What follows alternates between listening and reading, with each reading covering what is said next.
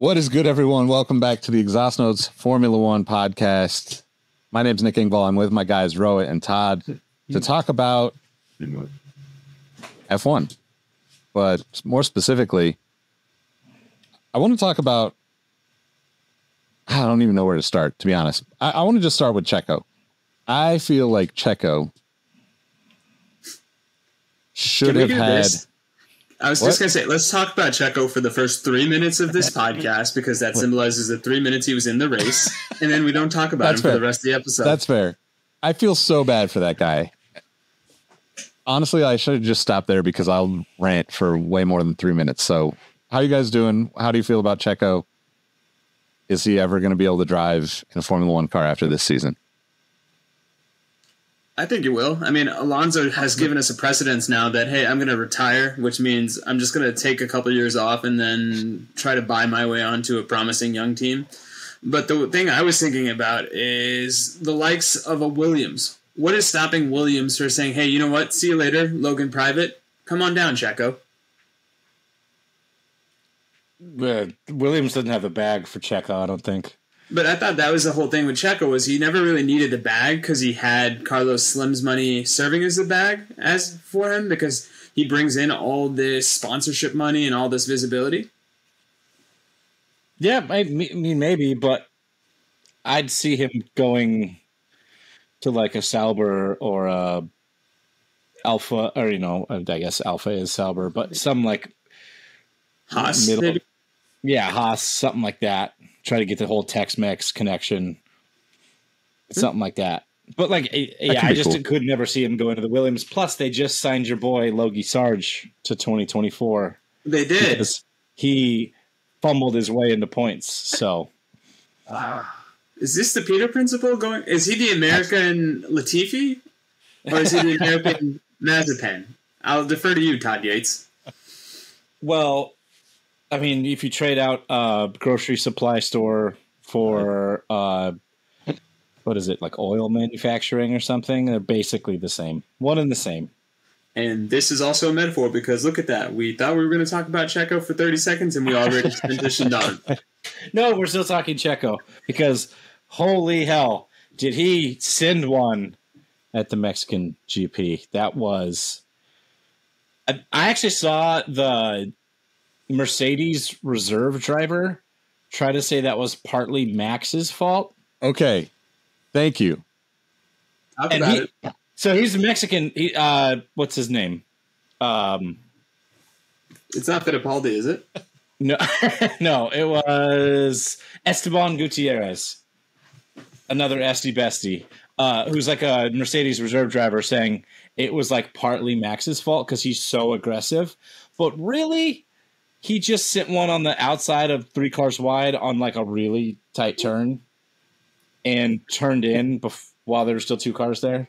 At his home race, it was the epitome of a desperation move. Can we at least be consistent in that? Like, that's a move he does not make if his seat is safe and he's done well this year. Yeah, maybe, because it's your home race. You want to show out for the family. Look, you might send it a little bit harder than other places. But when I looked at that back, okay, before I rant a little bit, I know Aaron's going to hate hearing this. Shout out to Aaron. If you've listened to the podcast, you know he's been on, member of the Discord community, shameless plug.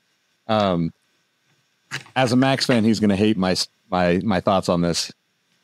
But I think the interesting thing about that first corner and all of what happened was basically Checo taking responsibility for it, which I thought was super dope. It was kind of like Lewis the week before, right? Or 2 weeks before, whatever it was. Like, they both just way too hard, you know, like not out of control, but just like pushing the limits too much.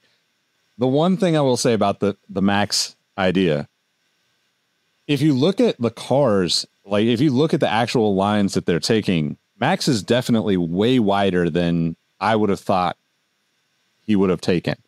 Not that it would have really changed a whole lot about Checo's situation, because obviously Leclerc is not going to risk his car in order to give Checo room. But when you look at it, I would love to see somebody look at that corner and see where Max's line is on that corner every time, because it seemed like he pushed way out, which is also him being first into the corner is his kind of right. But it did seem to me that he was a little bit further out from the corner than I would have expected. And I didn't see anybody bring that up on social on the race day. So I'm glad you brought it up, Todd. You didn't see that people were trying to compare that crash, saying Max missed his corner, to the Silverstone crash where Max hit the wall going like 170 I didn't see whatever. That. Yeah. Okay, so you remember that, not to bring up, might as well bring up Abu Dhabi 21 at this point. But remember Silverstone when Lewis tried to send one down the inside and missed the apex by like a car's width? And then everyone was like crucifying Lewis, saying, well, everyone that doesn't like Lewis, whatever, was crucifying Lewis for saying he missed the corner. He like understeered whatever into Max. That's what basically happened. But they were comparing that crash to the Mexico crash because Max had not say like a car's width on the inside, but he missed the apex, quote unquote.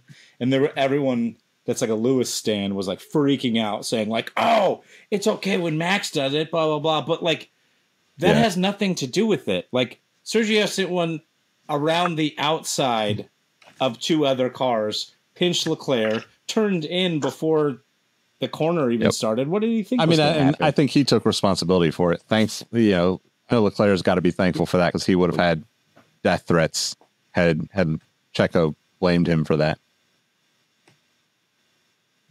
I'm sure he did. But actually, Lewis pointed the finger at Checo. Yeah, that was in the after race. Did you hear that in the cool down room? He was like, "Oh, he saw the crash on the replays in the cool down room," and he's like, "Oh, that was like me in Qatar." Like he like called out Checo. I wasn't on Twitter for the race at all, so I guess that's like I saw some stuff on Instagram, I saw some stuff on Threads, but I'm trying to avoid Twitter, and it's chaos. How's that going for you? Because I struggle with that. It's definitely the hardest platform for me to let go of because it is by far the like platform that I embrace the most from like 2008 or whatever it was when it started. And I actually have like probably a dozen friends from that early days of Twitter that like became real life friends.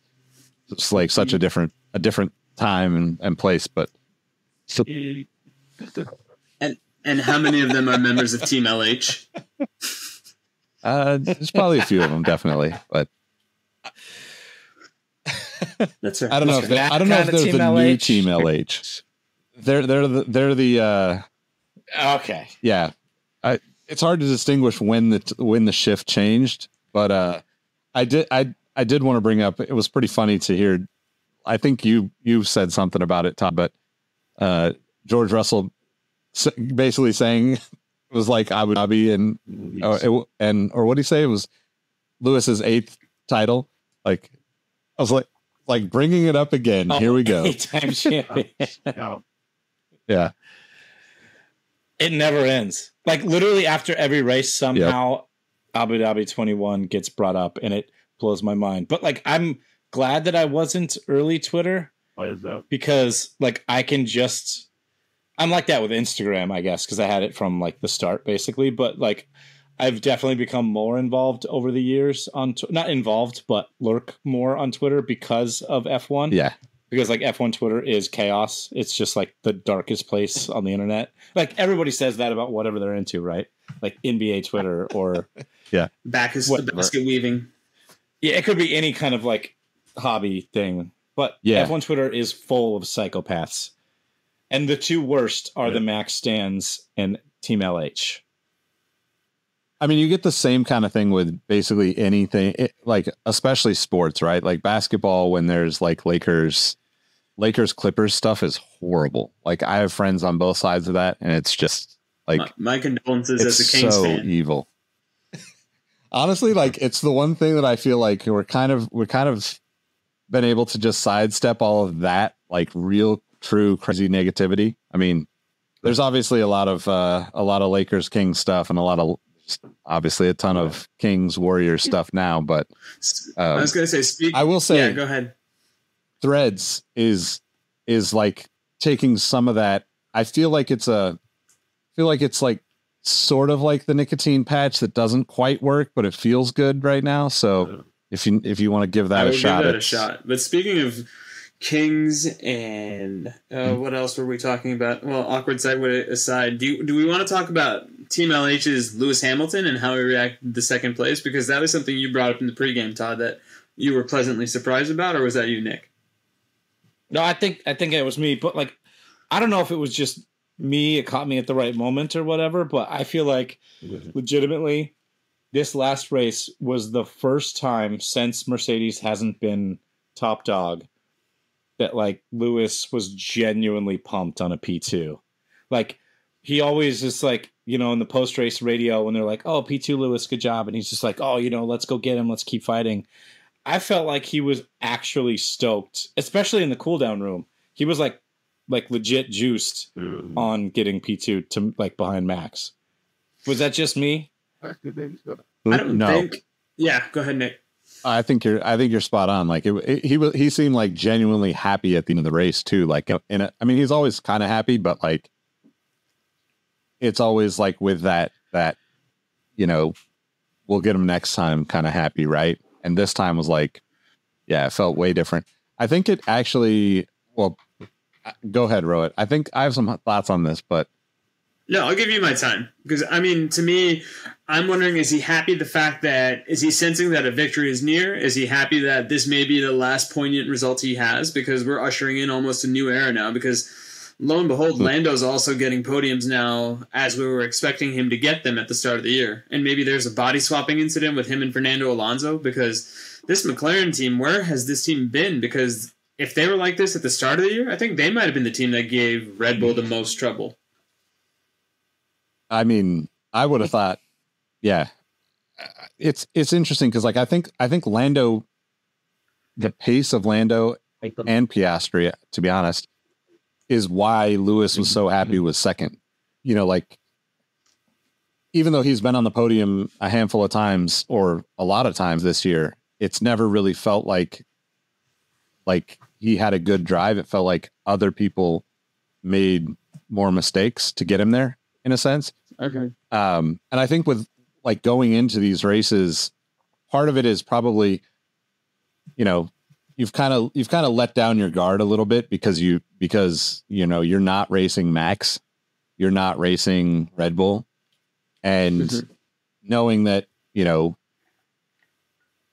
Lando and Piastri are, you know, a few cars behind, it's got to feel pretty good, but also like, you know, I think it's just a mindset shift to like focus on or just remove the focus of focusing on Max, right? Like that's also why I think it's always weird that people bring up, especially people from Mercedes. It's like, do you think Lewis wants to think about Abu Dhabi in 21? Like, why bring that shit up? But he doesn't have to think about it. They're going to trot any opportunity to bust out that beautiful bean footage. Yeah.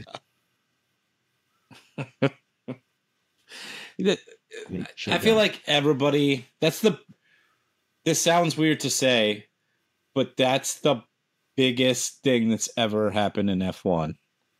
So I don't think we'll ever live it down. Like there's other sports with other moments like that, right? Because that was like almost like peak Drive to Survive interest, pandemic, everything was like right for that moment. Like I feel like the whole world almost watched that. 33 billion new fans, as Bro used to say. I still say it. Well, and if you look at historically for Formula One, right, you have plenty of rivalries. You've got like, you know, I mean, we could go through them, but if you think about the most prominent of all of those that you would even consider putting in this conversation, because like you're not really going to put, I don't know, young Vettel at Red Bull anywhere in that conversation. You're not going to put Rosberg and Hamilton in that because it was short-lived compared to Lewis and Max. Like we're really looking at like a handful of years, 4 years ish, where it was literally just Lewis and Max that we knew like one of the two was going to end up winning. And like, yeah, other people got wins in there. But like, if you think about like Prost and Senna, to me, that's like the pinnacle of competitiveness in anything. I mean, it's probably the closest thing to a Magic versus Bird or something like that. And even to this day, like when you see Alain Prost,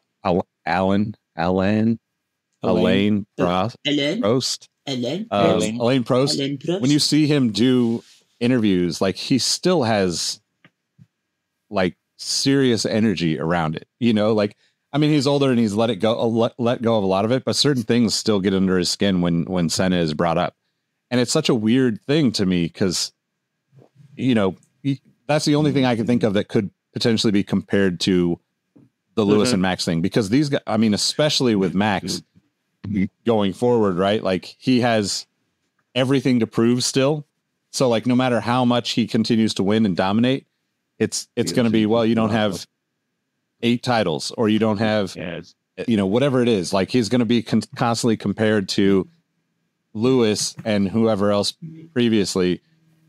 And I think it's just, yeah, it's just kind of it's funny when you're not like serious about it, I guess, but it's kind of shitty if everybody's just like constantly bringing it up, you know, like imagine if we were watching, you know, I don't know, baseball and like every time the Red Sox didn't win, we bring up Bill Buckner having a ground ball go through his legs. It's like, no, what the hell? I mean, it's exactly that, Nick. It's the rare sport where the closest thing we've had to a Michael Jordan figure or a LeBron James figure is also simultaneously Bill Buckner, because he's on the wrong end of history. He's Archduke Franz Ferdinand. He's the one that got shot.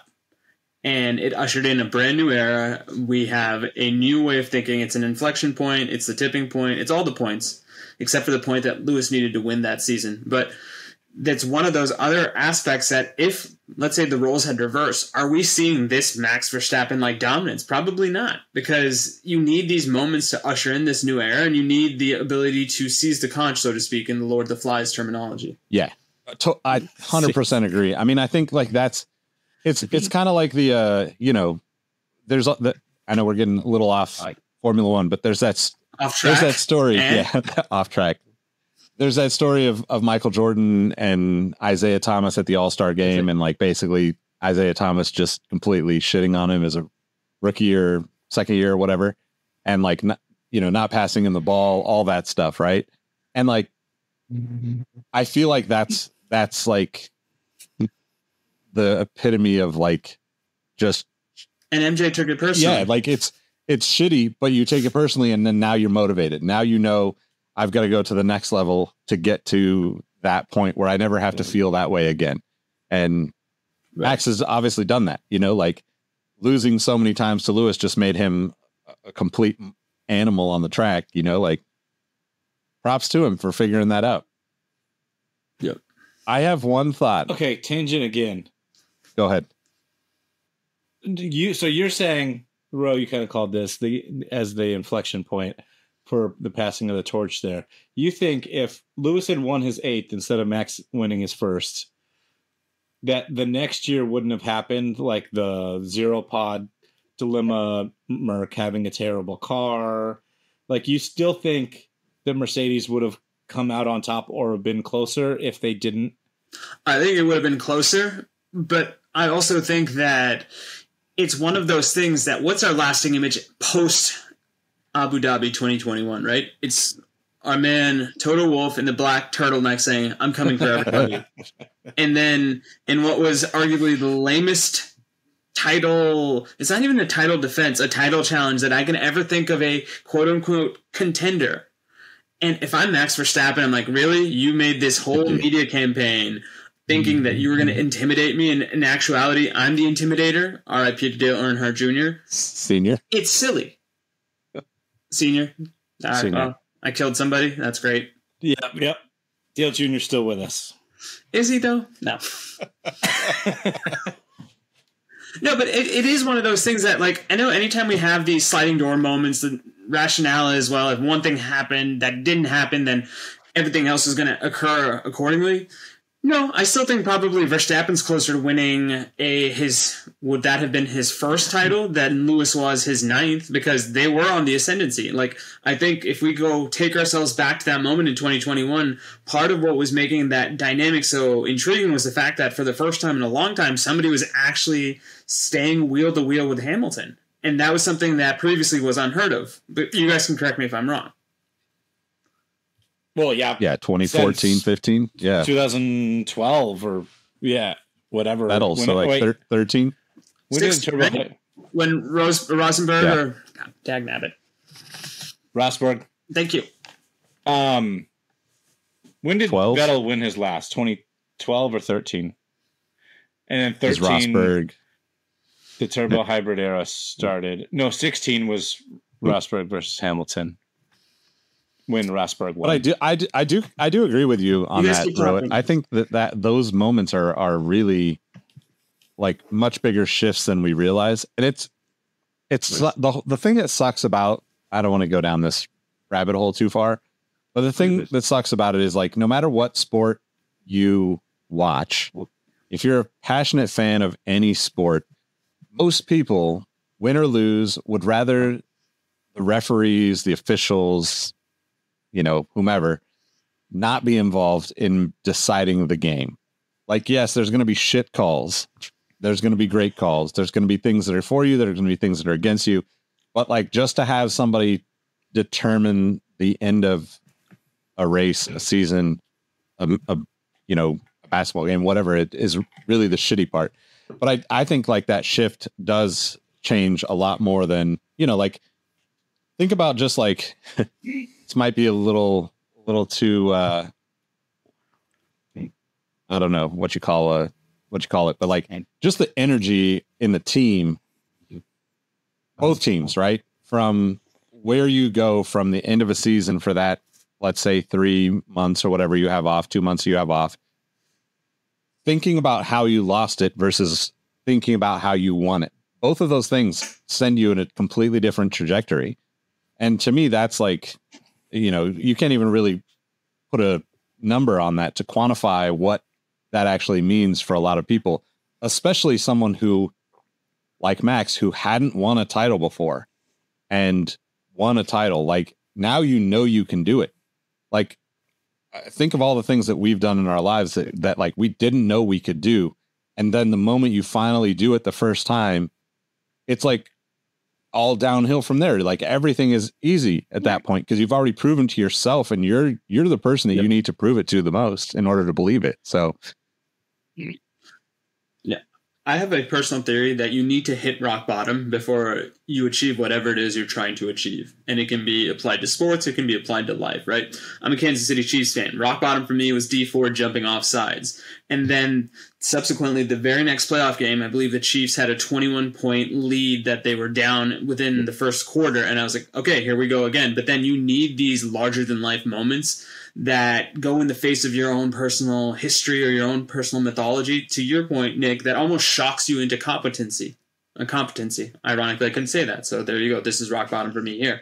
But that being said, I even look at it from the perspective of the psychology of things. Let's say in our hypothetical what-if scenario, if we dive a little bit deeper, what's to say that if Lewis wins that race and wins his 8th title then, why isn't the win knocked out completely from Red Bull sales? And then they get to the point now where they will never win another title because they clearly feel that, hey, we gave him our best shot and he still won. There's something debilitating about that psychologically. And then conversely, I could see the same scenario in the sense that, let's say life happened the way it did happen, where Max won his first title there. How much of Mercedes' attempts at building a car next year was fueled by hubris of, they got lucky, we're going to come back, because I can bet you one black turtleneck that's what was happening in that garage. And lo and behold, they still haven't won anything substantial since that moment. And we're almost going into a second straight year of Lewis Hamilton not winning a race, which would be unfathomable if you told us that at the start of the 2022 season. Yeah, that's wild. He hasn't actually won a race since. Yep. Which is another sliding doors moment. Like, that is absurd because we were talking about him as the best ever, and now the way Max has been dominating the last 3 years, really I'd say 2 years, because that first championship is a coin flip ultimately, which is the theme of this episode. We're now talking about Max in the same way we were talking about Lewis in terms of he might be the greatest when it's all said and done. Does he want to go and actually challenge for all these other records? Because isn't he going to tie Vettel's record for most wins? And granted, he's got more races in a season than Vettel ever had, so maybe he gets disqualified for that. But this is pretty dominant. He actually just he's already got it, right? Record. He broke it. Yeah. He broke his own record. This is the second time he's broke it. Yep. Yeah. So I have two things that I want to say about that. One is we need to do an episode, and I'm encouraging anybody listening to send us ideas, hot takes for this. We need to do an episode strictly around leveling the field in Formula One. I think there's a lot of ways we could change rules and do some interesting things to actually make it. It's been really competitive in the midfield, but bunch everyone up the way that Netflix dreams of Formula One being raced. I don't want to get into that on this episode, but I want to put it in your guys' ears so you can think about it for a future episode. The other thing I want to pivot / springboard off of this conversation. Lando Norris passing 8,000 cars in Mexico in order to get third, fourth? What did he finish? Fourth? I'll look it up. You guys keep chatting. That is the type of drive that is the same kind of thing that we're talking about in like a shift in energy. When you realize that you can literally pass the same 12 or 15 cars twice in a race, I would not be surprised if Lando actually comes out and gets a win in the next couple of races based on that. I'll defer to junior Lando expert, because Engvall's senior Lando expert. But you know what I was thinking of? It's the moment in the Matrix where they're all just looking at the green screen and they're like, oh, he's dodging bullets. And Morpheus turns to somebody and says, when he's this good, he doesn't need to dodge bullets. He can just stop them in their tracks. That's what I think Lando is experiencing in that moment. Yeah, that's a good way of putting it. I don't know if he's there yet, right? That was probably the best drive he's ever had, including the almost win that he had. I would say as far as pure pace and overtaking and his racecraft, I think that's probably his best drive ever. He got fifth. I also thought he got fourth for some reason, but the lowly Ferraris were ahead of him. How dare you? The thing with me is that I kept thinking about Lando and just McLaren in general. I feel like, one, they finally have figured out their car, their development, when Zach said at the beginning of the year that they just built a shit box and they're going to kind of scrap it and have a new B-spec car halfway through the year. But I also kind of get the feeling, just from everything I read on the team and what the team is saying in interviews and stuff, that they have peaked with that car. And I don't know if I finally feel like in these last couple of races that Red Bull is driving 10/10ths. And even then, I don't know if they've really had to go flat out for a whole race and give their ultimate pace. Max in USA, he had that brake issue, so he was kind of managing in Qatar. Wait, who won Qatar? Is that Sainz? I'll look it up. But I still don't feel like Red Bull has given 100% of that or shown 100% of their pace yet. And I feel like McLaren, even with their most recent upgrades, which are all working, which is fantastic news for me being a Papaya fan, I feel like they're at 100%. And that might have been Lando driving at 105% to do what he did, go from P17 to P5. The aforementioned Qatari GP had Max, who else in first place, but yes, that was Team Papaya showing out, so to speak, because that was the race that Piastri had second and Lando had third. Okay. And shouts to Oscar for knowing he didn't have the pace or listening to team orders or whatever you want to call it, because he let Lando through pretty easily, pretty quickly, and that made the difference for Lando getting P8 to P5. So nice to see teamwork there. Him. So I guess let me ask you this, Nick. You kind of alluded to it earlier. Are we thinking Lando is going to win a race in the last? How many races do we have left in the season? We have two or three. There's rumor that Abu Dhabi will potentially get canceled. Middle East stuff happening. Because Abu Dhabi is Abu Dhabi, and I will say no more on the subject. You don't want to get Brazil stoned. This weekend. Vegas 2 weeks, Yeah. I think, or 1 week, I guess. Brazil's this week, I thought. Brazil's this week, and then Las Vegas is 2 weeks. 2 weeks back to Vegas, and then 2 weeks again to Abu Dhabi. I think. So. It's an interesting point that you make, Todd, about if the car is tapped out. Because Lando has finished second 4 of the last 6 races. So, like, obviously he is the other car to beat in the field, with these last 2 or 3 races that we have left. If the car, I mean, it's hard for me to imagine that the car is maxed out, but I do kind of agree. Like, I feel like Red Bull's been sandbagging the whole year. The wildest stuff to me when I think about Red Bull and how dominant they've been, and obviously Max, Checo's all over the place mentally, so he hasn't, put the car on the pace that he could. It's wild to me that they don't, I forget what races, but recently, the last few races, people have stole the fastest lap, point. Yeah. Yuki had one. Yeah, Yuki had one. And I just that to me, makes me think they kind of are just we don't care about it. I mean, they haven't needed to worry about points for, 5 races, right? It's been at least 4 or 5 since they clinched constructor and both of them the same race, right? So, well, no, it was 1 week later, I think, because it was that weird Japan sprint. Oh, that's right. Max sprints. Got the title and awkwardly was presented the drivers' championship. Yeah, I don't know.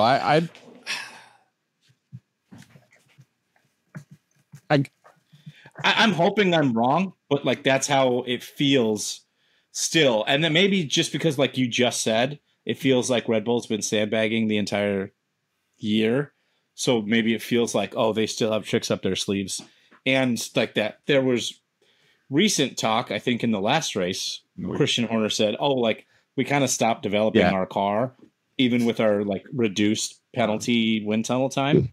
We kind of stopped developing our car in April or something, and we're working on next year's car, which is scary as hell if they were already that fast, right?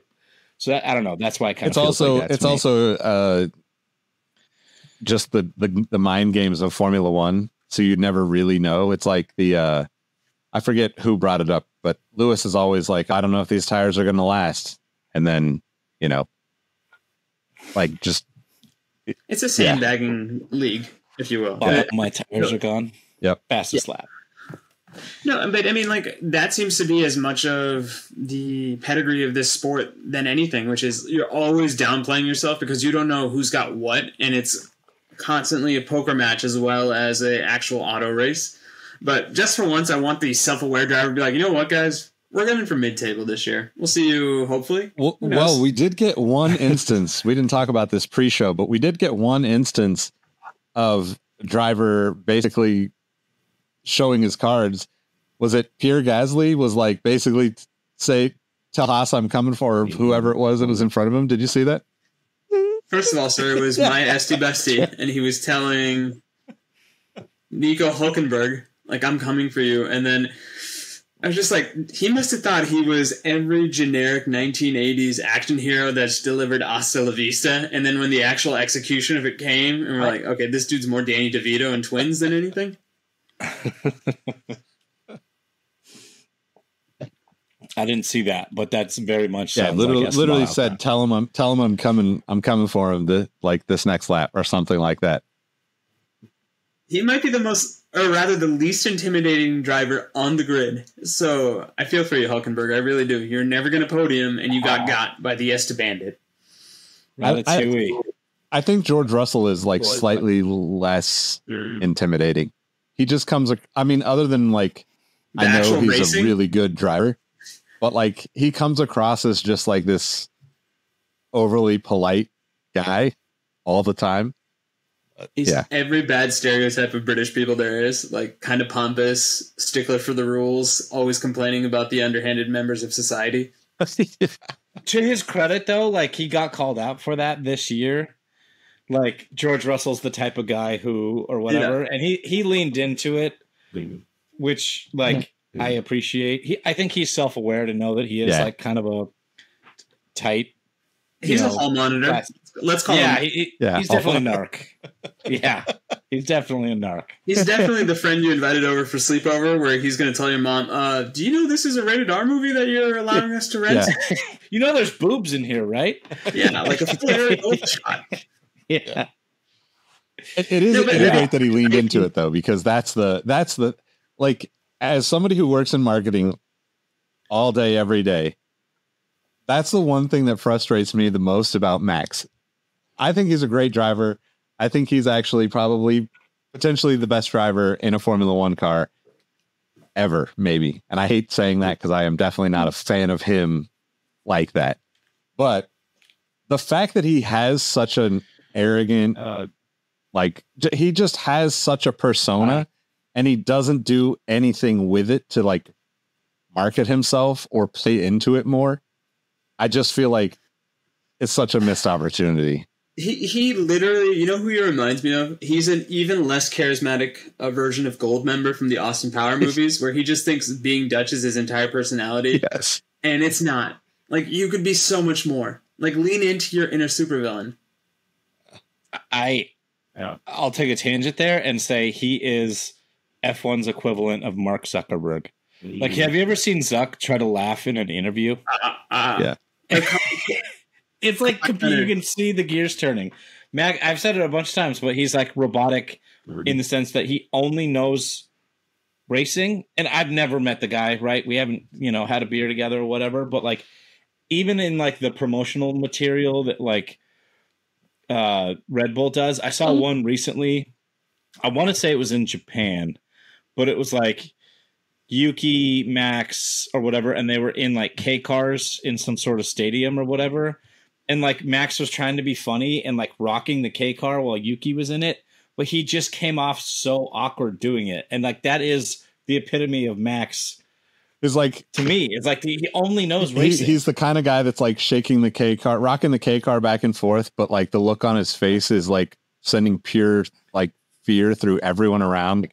Will he roll this car over with Yuki in it? Will Yuki survive? Yeah.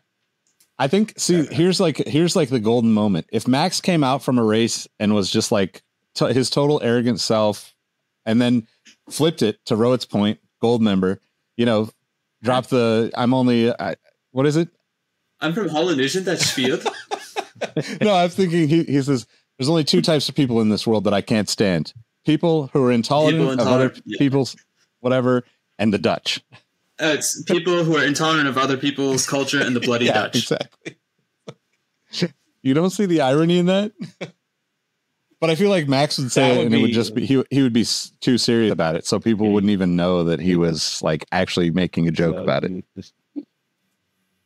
I'd love it for him to try to drop like a Ricky Bobby. Yeah. Like after he wins a race and like see how awkward that came out. I just woke up in the morning and I piss excellence. Like that, if he drops something like that after a dominating win, like he still won by 13, 14 seconds the last race. Like, just please do something like that. Like, lean into like the arrogance. I agree, but like try to be fun with it.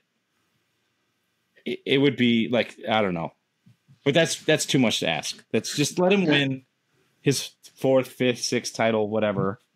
But do you also think that this is, in a way, some sort of commentary on who his partner is this year? Because maybe if there was a more competitive driver, we would see that side of Max. Because even for somebody as him, who's renowned for those outbursts that make grown men blush and cry based on the expletives that have been thrown out, he's been so docile the second half of the year as well, because he really hasn't had anything else to race for. Because Checo's not pushing him. The rest of the grid isn't pushing him. Like, what is he to do? So that's a good. I'm glad you brought that up, because that's the one time where Max's like funny personality comes out, because he'll screw with Bono because he's bored and he's 20 seconds in the lead. Like Bono will be like, okay, like time to manage your pace, look after your tires or whatever. And then Max, like his version of funny is like, he doesn't say anything. He just goes and does the fastest lap. All right. Like after, or not Bono, GP. Yeah. But we get what you're saying, and it's not in the braking zone. I know we made the Kawhi Leonard thing. It's probably a little bit more Tim Duncan, especially in these Onion articles from like the past 25 years, where it's like Tim Duncan cocks his eyebrow unsurely as a nation watches, and like that's who he is, which is great in a sense. But yeah, I want to see a little bit more. But I mean, this is Max at his evolved form. This is what we've said for the better part of this entirety of this show's existence: is we've literally watched him mature into a ruthless cyborg of a driver. It's basically a data analysis that you're watching, right? Where you're seeing everything move, and like Max is at the top of the chart the entire time, and you see all these other things come up and fall off. You know, like now it's Lando that's coming up. It was Alonso at the beginning. To your point, nobody's given him any reason to actually drive harder. So like, this is what we do as a pit stop for him. He has to physically get out of the car, go to the bathroom, then come back in the car, and then that constitutes a pit stop for him. Because even then, like, he could spend a minute in the pits and still make it to the podium, because he's been that good. The car's been that great. Yep. I wonder if you started Max down a lap, if he would still win. Like there has to be one of the races this year. Oh, definitely. There's probably been a few that he had that pace, kind of a gap. Well, maybe not a full lap. Well, like I feel like every race so far this season, if he started in P20, he's going to win, with the exception of Monaco, right? Yeah. Yeah, I mean, kudos to him. That's why he's going to get Red Bull, hopefully 800 points, and my hot take can come true, and my genius is yet again on display. I want to go back to broken, like, emotionally broken people for a second, but it's on par for what we were talking about earlier. I saw a crazy stat after the race on Twitter that Max has now converted 16 Charles Leclerc poles into a victory. Yep. He's taken the win away from Charles 16 times when he's on pole. That's amazing. That's probably my favorite Max Verstappen. No, I was going to say, I wish there was a historical precedence that we could readily bring up to our listeners of what is the likelihood of you winning a race when you've qualified on pole? Because to your point, I saw the stat where this is the 11th race that Charles Leclerc has gotten pole and not won. And now you're telling me on top of that, Max has taken it away from him for the last 16 times he's won pole? Yeah. That's such an amazing stat. Carlos is the better driver. I never want to hear anything about Charles Leclerc again. To be fair, he's looked on point the last few races. Ferrari has some pace back in the last couple. Nice but they to still see. have the same strategy. Or I thought this weekend, was it this Mexico, the strategy was all right, right? Like they were a little off pace, but like the strategy was fine. It was fine. And then Charles got screwed on the USA. On the pit stop strategy, right? Yeah. Because they tried to do one stop. Yeah. I don't know. But like the pace in the car was really, down, fifth, sixth fastest car for a minute. Yep. But it was just nice to see Ferrari back up. But then I saw that stat after the race, and I was just like, holy hell! Like, talk about like he's probably flying under the radar right now because of the Checo drama and like all the rumors around what's happening there. But like, man, like if you're like the prodigal son of Ferrari and you've lost pole 16 times. It's like, I don't know how he has a smile on his face ever. Apparently, other than having a cool Gasly team in chess on a private jet. Like, that's the only thing I can explain. Well, he is like, flying on private jets all over the world. So I guess that would give you a smile. No, but I mean, at this point, can we do a quick evaluation? If you're Ferrari and you're at the start of the season and we essentially hand you what you're going to do this year, would you take this season as a success or would you consider this season a failure coming off of last year?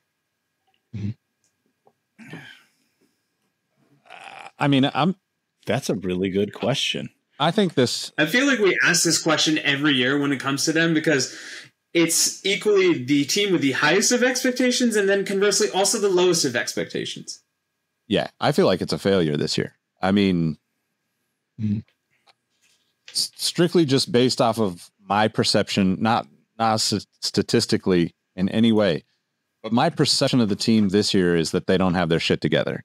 Even though last year they had a lot of problems, I at least felt like they were always potentially like a team that needed to be like that, a team that could go out and beat Max or anybody else at any given moment. Yep. I would actually go the other way. I feel like they finally have. Okay, we all acknowledge that their strategy is still shit for the most part, right? They have their good days, whatever, but it's bad generally. Yep. They built a one more reliable and two pretty quick car, at least at the start of the year. And three, they have Fred Vasseur, which it feels like there's a little bit more stability in the garage or in their team or whatever. Like he's handled he's handled the ups and downs better than Bonato or Harry Potter ever did. I feel like. So I don't know. I think it's still a failure, but a more positive failure, if that makes sense. They're failing upward a little bit. I was just going to say this. This feels the quintessential take one step backward to take two steps forwards season, because I do think there's a certain professionalism and a normalcy that Fred Vasseur has brought to this team that Bonato did not, but I also think this team thrived better in chaos last year than they did this year, which tells me that they're actually heading to a place of actual competency, which is saying something for Ferrari. Because the rap on them has always been they need something to kind of go haywire for them to, similar to what we were talking about earlier, take things in their own hand. Like I'll use the example of Carlos Sainz rejecting their strategy what feels like last year, maybe it was this year, and then taking that title or taking that race to the podium and getting first place. And that's Ferrari in a nutshell. They're going to make a suggestion, and it's on the drivers to say, you know what, I'm good. I'll go ahead and just do my own thing. And more often than not, it tends to work out for the driver. That being said, Fred brought the normalcy that we thought he would, but they don't have the statistical backing to show for it. But I think they will be the team that gives Red Bull the most headaches, if we want to call a headache, next year, because I have high hopes for them because of the fact that Fred is an actual adult in the room and he's telling them to understand the adversity and learn from it. Remind us how, like, are there a lot of changes coming for cars next year? That's the following year, right? No, bigger. Not a ton. There's a little bit here and there. It's actually not until 20. Okay. Is it 6? 26 is the big change. But I'm going to try to give an analogy, and you may or may not understand this, but I'm a huge car nerd and Top Gear fan. And many, many years ago on an episode of Top Gear, Jeremy Clarkson was reviewing a Lamborghini, which is the Italian brethren to the Ferrari. And he talked about it, and it was shortly after Audi or Volkswagen Group had bought Lamborghini. So they now own Lamborghini. And he said it's a all around better car, but it's lacking like the Italian flair. Like it's doesn't have the lunacy of what Lamborghini should be. And I feel like that's what Ferrari's team is now. Like Bonato had the Italian flair and the lunacy, and on their best day they could win. But now it's a little bit more steady Eddie, and on their best day they still might win, but it doesn't have the same like flair. Yeah. It does not. It does. If that's a good way to put it. It does. All right. I think we need to shift and talk about what we're not allowed to talk about if we were officially Formula One media, and that's Fernando Alonso's retirement. Oh, Nick, please. Well, good, because I want to talk about Checo, and this all ties in together. Can you just throw the word allegedly in every sentence you're about to spew? Because I'm not trying to get. I mean, so allegedly. Before we get into Alonso, like, I did not hear the rumors of Aston Martin being sold. So, any insight on that? No, I mean, I've just heard scuttlebutt that unnamed Saudi Arabian princes are interested, as is Aramco. Like, that's the extent of the rumor that I've heard. Todd, anything else on your end? Same. I heard the Aramco thing. They are title sponsor, or at least one, like, co-title sponsors of the Aston Martin team anyway. It's a Saudi oil money group, basically. Is that like a venture capitalist firm over here? I don't know. What's the equivalent? Anyway. Tread lightly, woman. Lightly. They, have been rumored to be in talks to purchase a larger stake of the team. Daddy Stroll might see the writing on the wall with his son. I don't really actually believe that part of it, but it does seem to be that at the end of the day, he is a businessman, that if he wanted to just go out and sell the team for $1 billion, that he would try to. I don't know if F1 would actually allow that, though, or Formula One management, whatever. That seems like if he even tried, that they might block that, because it feels like a little hand in the cookie jar-ish to have a title sponsor own the team kind of thing. But that was going on along at the same time that Checo's been shitting the bed for a while, but recently under lots more scrutiny. The media loves to play it up. And that was coincided with Alberto for Braga, whatever his name is. He's a Spanish journalist, has like all the inside scoops and stuff on Twitter. He's a great follow if you want to, but you have to translate the tweets because I'm not fluent in Spanish.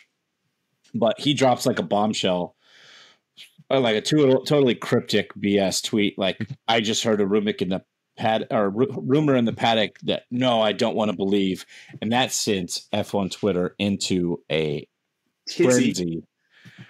Everyone's speculating, and then Will Buxton like doubled down on it. And the rumor mill was often churning there, but that included everything from Danny Rick getting Checo's seat for next year to Alonso going to Red Bull and swapping places with Checo, to Aston Martin selling to the Saudis, to Audi backing out and selling their portion to Andretti. It's just all over the place. But I know you wanted to talk about Fernando and Red Bull. So, well, now I have more questions though. So going back, head title, also team owner, isn't that just Red Bull? Well, I guess so, but like Red Bull, their title sponsor now is Oracle. Yep. So Red Bull owns the team, but they're getting the bag from Oracle. And gotcha. Okay. I guess it's a little weird because Ineos owns a third, I think, Mercedes, of like the Mercedes team or something like that. So maybe I'm just, So the interesting thing about Stroll is that he's executive chairman for Aston Martin, the car brand, cars, right? Yeah. So if he sold the team, would he, I wonder how that impacts his, like, what his thought process would be for that. Does it impact his thought process at all? Or is he just like, it's Formula One, I do it for my kid, and if he's not racing, then I'm out, kind of thing. And I just want to make some money off of it. Because obviously the team is worth way more now than what it was, 5 years ago or whatever. Yeah. I mean, I think it ultimately comes down to what does Lance Stroll want to do? Because I could see Papa Stroll stay in the sport if Lance is still in love with racing. But if he's not, why not sell while the getting is good? And if nothing else, you can placate Lance by saying, why don't you become an owner of a Formula One team? Because he's got the money for it. You mean Lance has the money? Well, Lance through Papa. Yeah, but oh man, that thought had never even crossed my mind. Could you imagine Lance running or being the executive chairman of the Aston Martin F1 team and having like Fernando having Lance try to tell Fernando what to do? Holy shit. Do we just cue the Benny Hill music now? No, I mean, the thing is, they're the team that's most interesting to me because obviously we've all alluded to the fact that there's one gaping hole in the grid next year if everything is to be believed around Checo. But there's going to be significant domino activities that will happen as we fill that role. And whether it's Fernando, whether it's Danny Rick, whether it's even like the most absurd rumor I heard was Yuki would get that Aston Martin seat that was vacated by Fernando. Because Honda's going to be their engine supply. Yeah. That's not until 26, so I don't think anything would happen. No, but I mean, like, it well within your right to say that, Tom, but it's just one of those things that also kind of drives the sport when they're not actually driving on the track is the game of musical chairs, and there's literally a Photoshop for every rumor that can be put on Instagram within 30 seconds, and we're all going to buy it, and we're all going to talk about it the next episode until the even more salacious rumor happens, and then it's a vicious cycle. Yeah, I mean, among the whole rumor mill thing that I just talked about, the only thing, and this is going back on Alberto from Braga's tweet, only thing that makes sense to me based on what's happened this season, like I don't see Lawrence Stroll selling the team. Sorry, I didn't use his proper name, Daddy Stroll. I don't see Daddy Stroll selling the team because they just built like a $400 million wind tunnel. They have all kinds of new technology going into their facility. They're investing huge into the team. They threw out the bag to a bunch of engineers and stuff from other teams, high profile names. But couldn't that sweeten the pot for somebody to potentially buy it because they're like, look at what we're giving you? I feel like that's a heavy. Yeah, go ahead. Okay. I feel like he's like wearing the big boy pants. Like he's serious about that 5-year plan that Otmar started for him. What is that? 2 years ago now? Like they started the season. He'll look back and say like, we started the season with the second fastest car and it went downhill from there. So how much money do I need to spend this year to make that last longer or be even closer or whatever it is? Like he already got his all-star driver in Fernando. He's not letting that go. And I think out of the whole rumor mill, the only thing that we have to worry about being any sort of true, which still probably like he's going to finish probably third in the Drivers' Championship unless he has a couple of good races here to end the season and beats Lewis. He's third in the Drivers' Championship. Like he can't really shake a stick at that. Like granted, he's in the fastest car and there's no reason he shouldn't be second behind Max, but I just don't see any of the other stuff being even possible. Yeah, and like the fantasy fiction writer in me is also kind of thinking that if we go down the Danny Rick in the second role for Red Bull, that tells me that they have grander ambitions than a Fernando Alonso, because my whole thought process is if it's Danny Rick, I think he's going to get a 1-year rolling contract until 2026 when the deck is essentially shuffled. And wouldn't you know it, I think that's when everybody's second favorite driver, Lando, is up for a contract. And while I don't see him ever jumping ship to Red Bull, like I think that's what a lot of people have their hopes pinned on. But I defer to you two because you two are big McLaren fans, you're big Lando fans. What is the point of view that somebody could take to justify him jumping ship? Because I don't see it at all. I don't see him leaving. I mean, McLaren's delivered a better car than they have his entire time there this year. So to me, like, he'd be a fool to jump ship now as they're getting their shit together. I mean, there's obviously enough history at that team for them to like be a very important part of Formula One, you know, like whatever the next 5 to 10 years of Formula One is. So I couldn't imagine him going anywhere. I was going to ask Todd, like, I was looking, you said Alonso is going to finish third? No, sorry. Oh, okay. I meant to say Checo. If I said Alonso, I meant to say Checo. That's where I was getting confused because I think Checo's second, Lewis is third, and Alonso and Sainz are tied for fourth right now with 183. And Lando's 14 points behind. So, like, Lando's probably going to be ahead of Alonso if Alonso gets another shit car like he seems to have had the last, couple months. Does he actually retire? Like, I mean, I don't see him retiring, but like, he's not you can't really leave Aston Martin at this point, right? Like, there's no place for him to go that makes sense.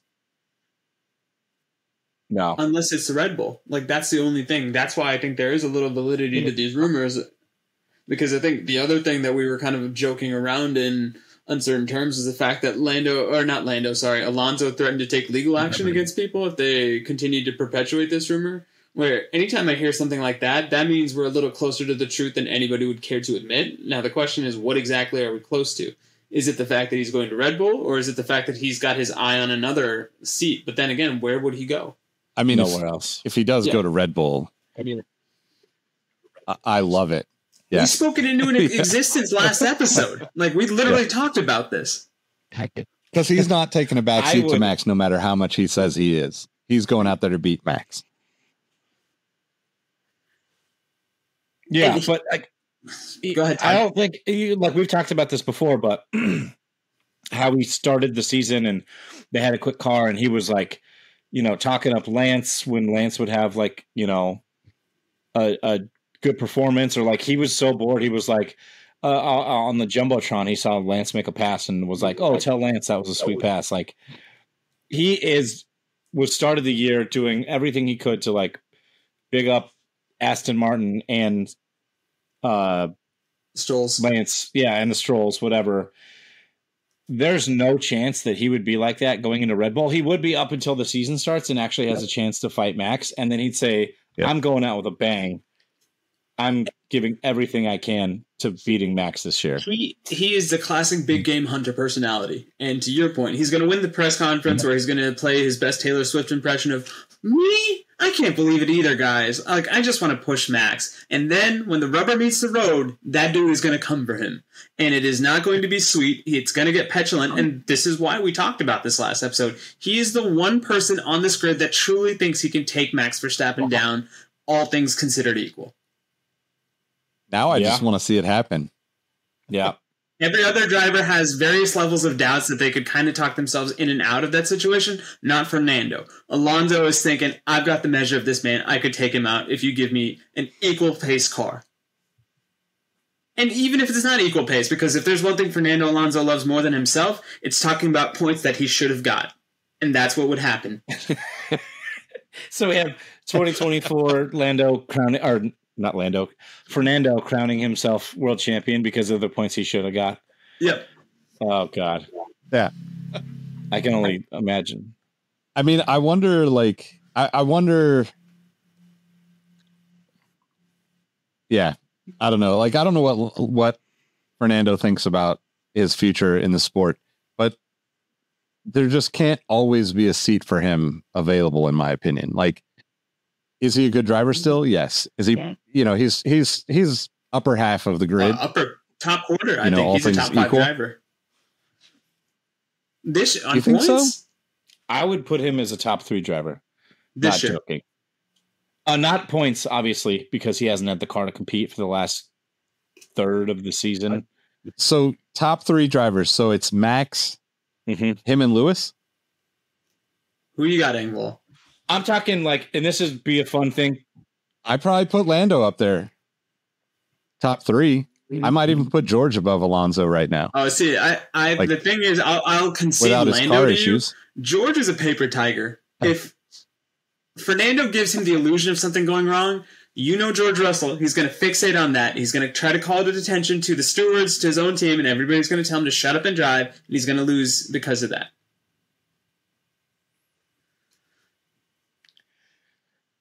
Yeah, I don't know. The reason why I ask is because I feel like at his age and with this last few seasons where he's just bounced around from team to team. Like, what are you going to do after you stop driving? Like, we know you want to drive until you're 60 or 80 years old, whatever it is. But when are you going to just own a team? Because that to me is like the next evolution for any of these guys, right? I mean, Rohit brought it up for Lance Stroll. Like, there's nothing really to say that couldn't happen or isn't like actually a strong possibility at some point down the road. So if anybody on the grid should actually be owning a team outside of Lewis, I would say that it's Alonso. You got to have the bankroll now. Like, there's no such thing as like the gentleman driver team anymore. Like, the only feasible situation where that happens is Lance Stroll because he's got Daddy Warbucks. Like, Lewis owning part of Mercedes at the end of his career is feasible, but he wouldn't be like, I could never see him as a team principal owner. Like, the last time there was a driver owner was Jackie Stewart in the 90s, I think, Stewart Racing, and that failed miserably. Like, there's people that are good at being team principals or running a team or being an engineer, and then there's good drivers. I don't think you could have both.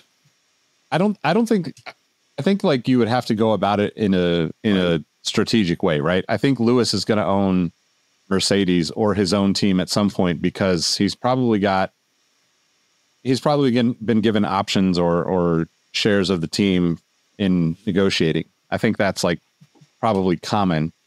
And I think that someone like Alonso has the pull to like bring other talent to a team. It's kind of like it's a part of the same conversation we had last episode where like you get these like famous people, they're not going to own a team outright necessarily, but like, you know, LeBron James is going to own a basketball team through and through by the time he's done. Michael Jordan already did and was like, to your point, Todd, was like, nah, this isn't for me. Like, let me sell off the Hornets. I can't make them win. I think like in Formula One, there's more opportunity to get in and become partial owners than there is in most sports. And to your point about the like sponsorship stuff we were talking about, those are all interesting ways that these guys could actually, I don't think that they should be making decisions, like, I don't think they're, like, I would not think of Jackie Stewart as like a guy who runs an entire Formula One team. Yes, he was a great driver and he's pretty entertaining, but like, it's even like Lawrence Stroll. Like, I wouldn't think of Lawrence Stroll being somebody who's really calling the shots, so to speak, of the Formula One team. It's a different beast running a team like that compared to running a, massive corporation like Aston Martin. But to me, Alonso has, like, if I'm not talking about driver ability, I still think he's top 5, top 10 driver ability. But like, as far as just pure passion and fan of the sport and brings a fandom with him, he's absolutely top 3. I think he's probably actually second behind Lewis and, the diehard fans that are going to follow him wherever he goes, which makes him like a minority owner of what, like, it totally makes sense for him to start negotiating that. The reason why I brought it up is because we're talking about all this stuff with Aston Martin and like, what are they going to do next? If Lawrence is not going to sell the team, which doesn't sound like he would do that, after investing all that money, it just seems like you've just made like a really expensive paperweight if you don't prove that it can win. And Alonso could be a person that could actually benefit that team, whether he's in the car or not, going forward, where Lance doesn't quite do much for any, for me at least. No offense, but I think Daddy Stroll, his goal now is to have the star driver, have Lance drive, win a constructors on, and then say like, oh, my son was like a world champion constructors driver. That's the best he can hope for now. Let's see, that's the irony of all situations, because he could have Max Verstappen in his prime, but I could still see Lance bungle it somehow and he doesn't get that constructors title. He takes out Max at yeah. Like, let me give Max a high five on his way to the 10. Oh, no! Yeah. No, he's not Logan Sargent bad, but yeah, I can't wait until the race this weekend. Hopefully more clarity on all these rumors come out. Do we want to do predictions on the race? Max wins by 20 seconds. Actually, historically, Mercedes has run pretty well at this track. Yep. And they've been going pretty well lately. The one thing I don't think Mercedes can compete on is that final really long left into the straight, and they just don't have the top speed. They don't have the top speed to compete with Red Bull. So I think it's close-ish, 10, 15 seconds. Max wins, Lewis P2. I'll say Lando P3 so he can do his weird P3 thing again. The German 3, as seen in Inglourious Bastards. Yeah, exactly. Nick, who you got? I mean, I probably agree with Todd, but just for sake of wishful thinking, I'm gonna say Lando's gonna win. Max is gonna have some sort of issue and finish middle of the field somewhere, and or be out, and Lewis comes in second. I'm going to try to do a non-Max thing because we all know Max is going to win it. I'll go Lewis, Max, Carlos in that order. Carlos, huh? All right. Okay. Because he's the better driver. Yep. We will see. All right, guys. Well, all right. What do we got anything else? Any parting thoughts? Just stay tuned for the next episode. That's all I'm going to say. Oh, yes. Live unboxing. So the listeners may or may not know this. One of us has had a birthday at the time of recording. And another one of us has decided when it is your birthday, you should receive a gift or two. So we went ahead and bought the aforementioned Todd Yates, who's celebrating his 21st birthday for the 10th time? 20th time? Sure. Yes. All of the above. So, yeah, we got Todd a gift, but because unfortunately Amazon does not use DHL because, that's the type of synergy we would want at the exhaust notes, he is going to get his present a day late, and he has told us that he will wait for the actual unboxing of said presents for the next episode. So if you need a tease, there it is. You will find out, along with Todd, what exactly we got him for his birthday. And Nick knows what... No. I was just going to say it's something mustache related, so leave your comments in the Discord. I don't know what the hell it is. Nick, do you want to give a cryptic clue since you are... Well, it actually may or may not have something to do with... Wow, actually, one of the things is about someone who was not mentioned on this episode. And the other is someone who Todd... heavily mentioned. Either loves or loves to hate. We'll just say somebody was heavily... No, see, that might have given it away. I was just going to say there was somebody that was barely mentioned on this episode, and then there's somebody that was heavily mentioned on that episode. And that's all we're going to say. All right. We shall see. Fun. All right. Let folks know where they can find you outside of the show. And you guys need to start using Threads. Let's just give it a shot. We don't need to be supporting the demise of Twitter any more than we already have. X, yeah, sorry. X. Well, I refuse to call it X. As soon as the F1 journalism information makes its way onto Threads and the algorithm isn't broken, I will happily see you there. But where can they see you now, Todd? You can see me on Twitter, datshoe_JPEG, JPG, or Instagram, datshoe.jpeg, shoe being SHUE. Shout out Michael Schumacher. Perfect. You can find me on Twitter at Roheezy, and Instagram at Rodem13, and on Christian Mingle as the Big Bad Booty Daddy 42. I don't even follow that up. Oh my god! So we switched off of OnlyFans, and now we're on Christian Mingle. Yep, reinventing yourself. All right, well, you can find me at Nick Engvall on all the platforms. More importantly, follow Exhaust Notes FM on all the platforms, and hit the first link wherever you're watching or listening to this to join the community, hop in the Discord, have some great conversations with us between the races, and we will catch you on the next episode. Make sure you hit that subscribe too. Thanks. Peace. Peace.